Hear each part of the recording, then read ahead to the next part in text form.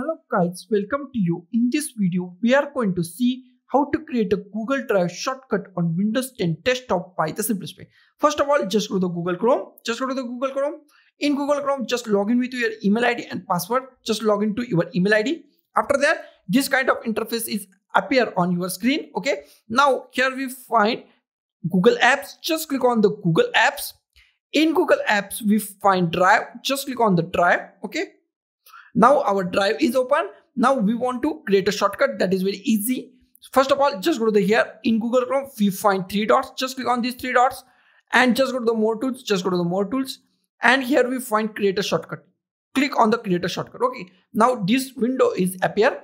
Here is the create a shortcut and here is our Google Drive. If you want to change the name of Google Drive, then you can change. I don't want to change the name. So I just go with the next option. Next option is open as a window. If you check open as a window, then your Google Drive is open in a new window. Okay.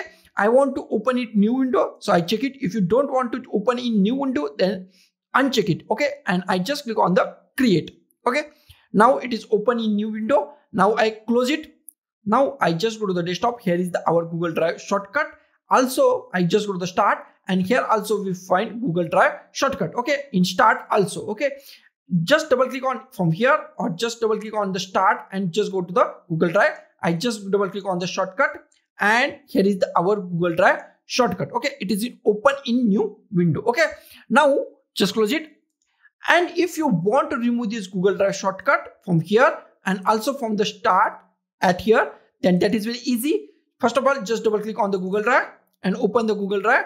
Now just go to the at here we top we find three dots. Just click on these three dots and just click on the uninstall Google Drive. Just click on the uninstall Google Drive and just click on remove. Don't check allow clear data from the Chrome. It is delete your login. If you log in with your Google ID or the Gmail ID, then it is also log out from that Google Chrome. So don't check this and just click on the remove.